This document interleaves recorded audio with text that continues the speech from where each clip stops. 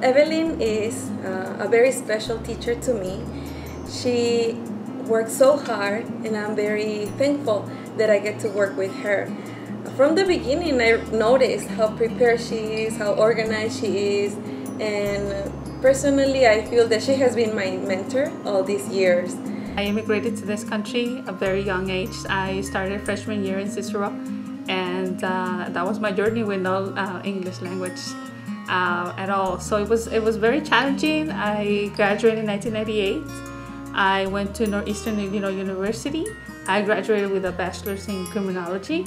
I wanted to pursue law, but then I got an offer to work at Morton East High School as a teacher aide, and that's when I realized I loved the teaching, that this was going to be my passion. I actually got a Type 29. I started working with District 99. I finished a master's degree in education. I've been here 12 years now in District 99. En realidad, Evelyn es muy amorosa con todos, desde los maestros hasta con los niños, y siempre demuestra ese amor y ese cuidado que siente hacia los demás, y por lo tanto yo estoy muy contenta de estar trabajando todos estos años con ella.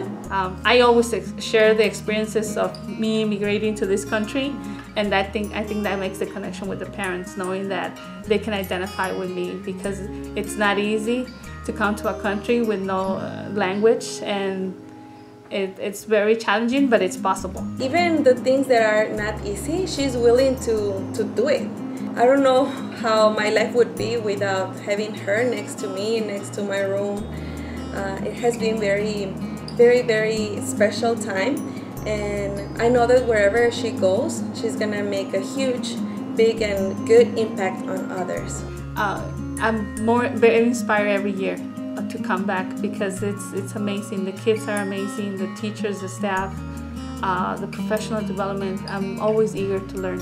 Gracias por toda la ayuda que usted nos ha dado a los otros maestros y a mí y especialmente. Es usted tremendamente trabajadora, luchadora, y ojalá le siga yendo muy bien. Felicidades. Hello, Mom.